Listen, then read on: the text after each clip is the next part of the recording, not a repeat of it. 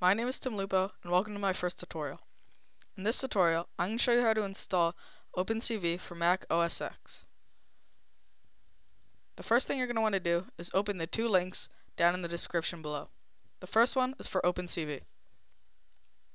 OpenCV is the library that you're trying to install, so you're going to want to select the latest version. In my case, it's 2.4.9. I can't guarantee this will work for every version, but I'm pretty certain it will. Download it for Linux or Mac, and then move to Mac ports. You want to download your respective operating system of Mac ports. For me, it's OSX Yosemite. Once that's complete, you can check your downloads, and you'll see a package and a folder. The package is for Mac ports. You're going to want to go through and install Mac ports. I've already done it, so I don't need to. The next thing you're going to want to do is move your OpenCV folder to a permanent location.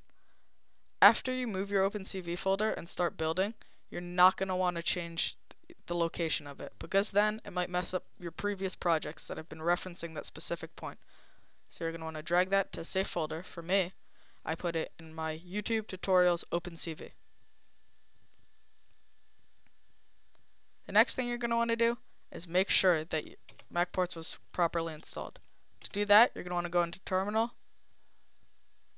and type port. If you get that, that means it's successfully installed. So you're going to want to close out and reopen Terminal.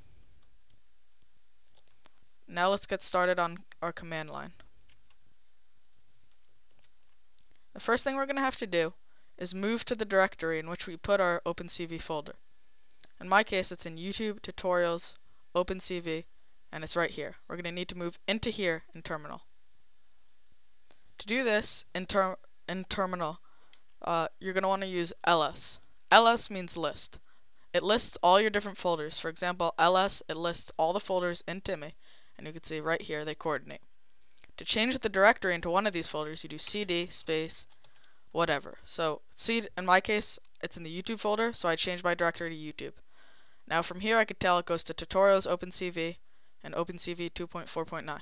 But if I wasn't sure, or if I had multiple folders and I wanted to know, I could simply type ls again, and it'll give me the folders that are in there. So I'm going to change my directory to Tutorials, change my directory to OpenCV, change my directory to OpenCV 2.4.9. Now, in Terminal, I'm in here. So I'm ready to begin my command line. The first thing we're going to want to do is make a directory or a folder called build. So if I do mkdir make directory named build, that creates a folder or directory named build. Next thing you're going to want to do is change to that directory build. If I list again here, you can see this is everything in the OpenCV folder, and build is right here. We're going to want to change to that directory so we could build more stuff inside of build. Last thing we're going to do in here is cmake-g Unix makefiles. Unix makefiles ...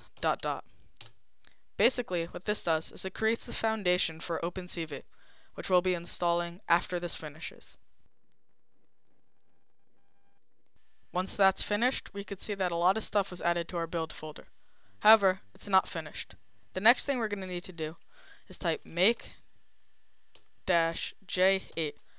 What this will do is it'll make more OpenCV libraries inside that we can then reference inside of Xcode to make OpenCV projects.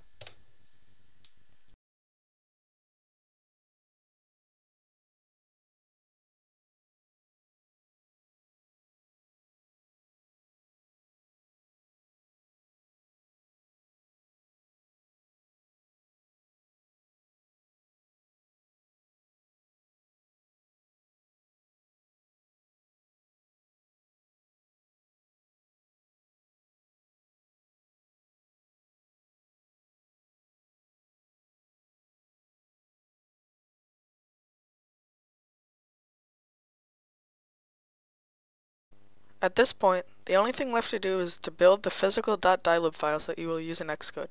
To do this, type sudo make install, as I just did, and enter in your password. Once you're done with that, hit enter, and it'll build all the files.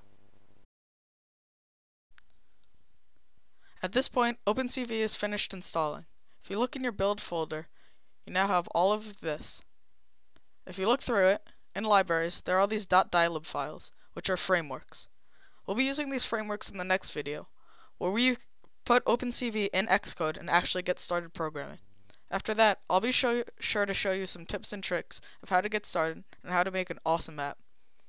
Thanks for watching, and I'll see you in the next video.